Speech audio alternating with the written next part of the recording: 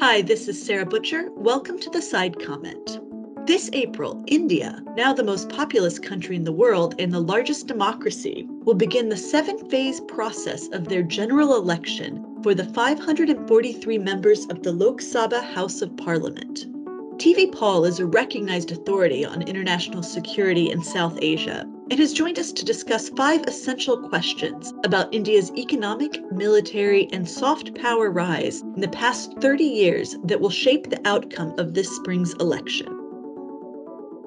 I'm TV Paul. I'm a professor at McGill University in Montreal, Canada. I am a specialist in international relations, international security, Asia Pacific, in particular, India and South Asia. My forthcoming book, titled The Unfinished Quest, India's Search for Major Power Status from Nehru to Modi, is expected to be published from Oxford University Press. Today, I'm going to talk a little bit about some of the major themes relating to that book connected to the forthcoming general elections in India. As generally known that India is the world's largest democracy, and the 543-member lower house of Indian Parliament elections to that body will take place in April-May 2024. And it is happening in the context of India's rise as a major power, and that Prime Minister Narendra Modi, who is expected to win the elections a third time, and using the India Rising slogan as for his success. In this backdrop, I raise 5 questions on India's rise, its emerging trajectory, and in particular, the domestic and international implications of the general elections. So the first question is India rising? Yes, indeed. In a relative sense, it's the most successful rising power after China in today's world order. Ever since its economic liberalization of 1991, India has been steadily rising from an aspirational power to a rising power. But its power position is not institutionalized. A number of favorable geopolitical conditions have arisen, in particular the rise of China and the US embrace of India as a swing power to balance China's aggressive rise in the Indo-Pacific. The second question is, what is the basis of this claim? Since 1991, economic reforms, India has come a long way. Its major progress has been made in both economic, military, and other soft power indicators. And these indicators give it an advantage over most other rising powers in today's world.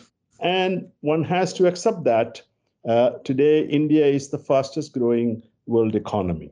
So I would give the economic dimension most prominence in this set of factors.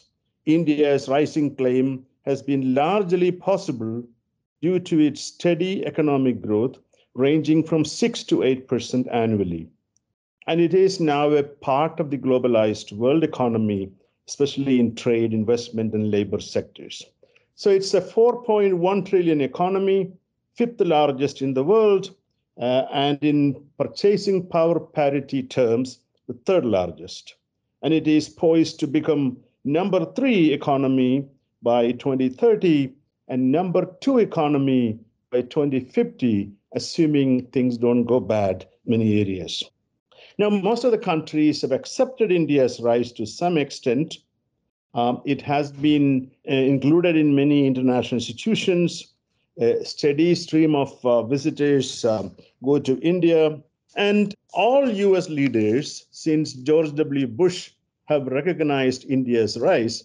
And President Obama even stated in the Indian Parliament that India is not just rising, it is risen.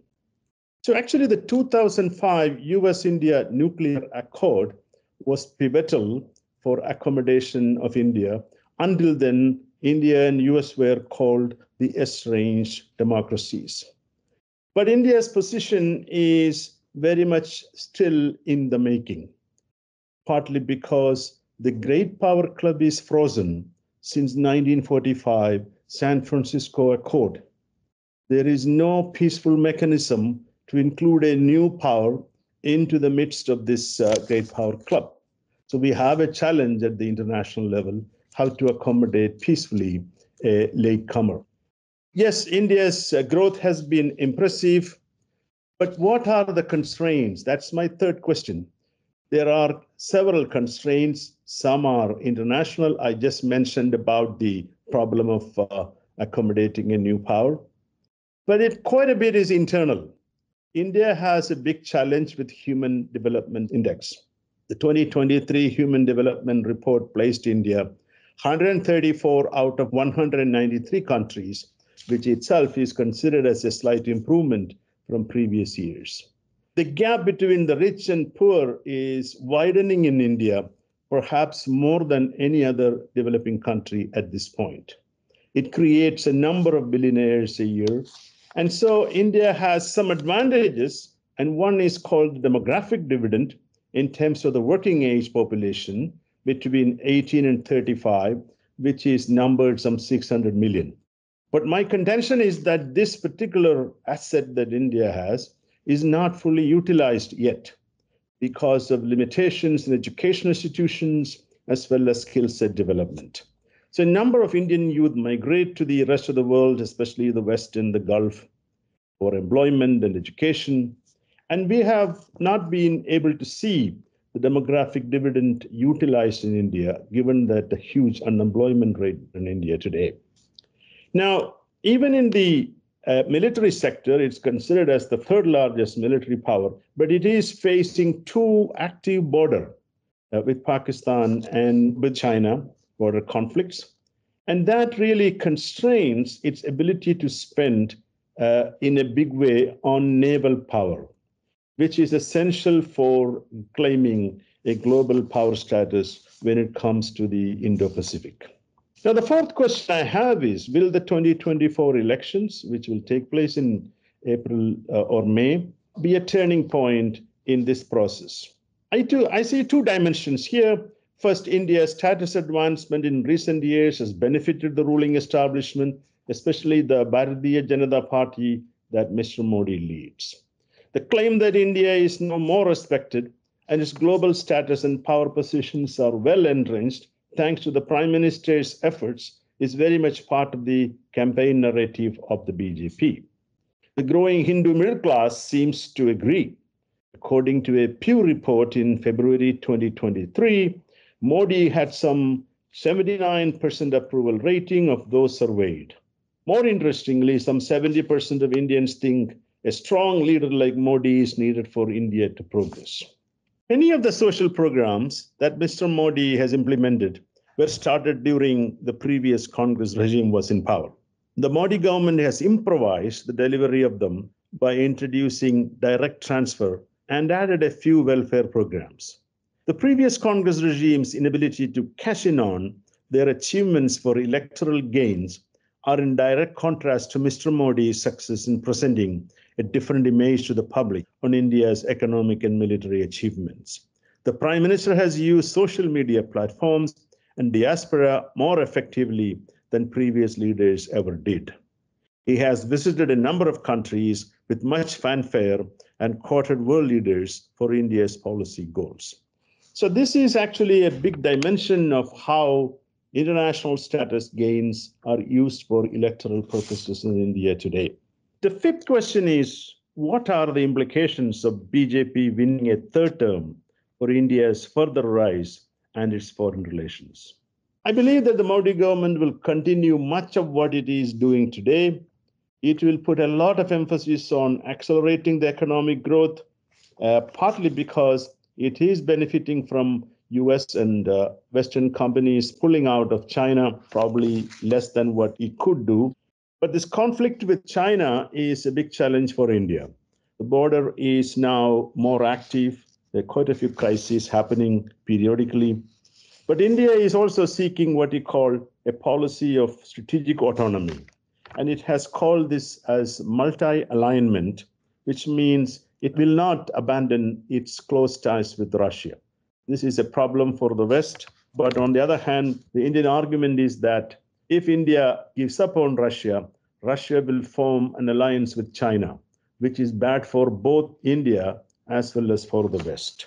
There is some point in that claim. A great power war involving the US and China or Russia is not in India's interest. India would like to become a next major power without a war. And it is pinning its hopes on the progress that it is making. Now, the relations with the US is very pivotal here. And for that reason alone, the US is somewhat less critical of India's democratic backsliding that has been going on under Mr. Modi. Quite a bit of restrictions on freedoms are happening in India today. So India will engage in all partners, and it has two policies, look east and act east, engaging the East Asian and Southeast Asian partners, as well as Middle East, and have made a number of deals, mostly preferred what you call direct deals with countries, free trade agreements.